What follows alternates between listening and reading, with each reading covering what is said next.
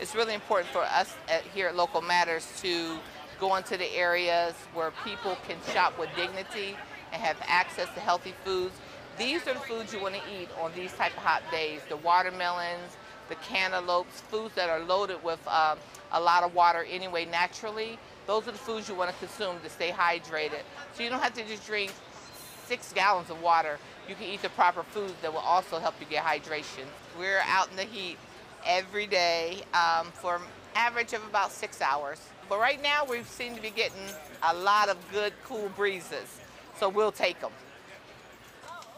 I would say this is hot for, just moving into summer. So I'm hoping that we're going to see the downward trend here in the temperature soon, because this is a warm one.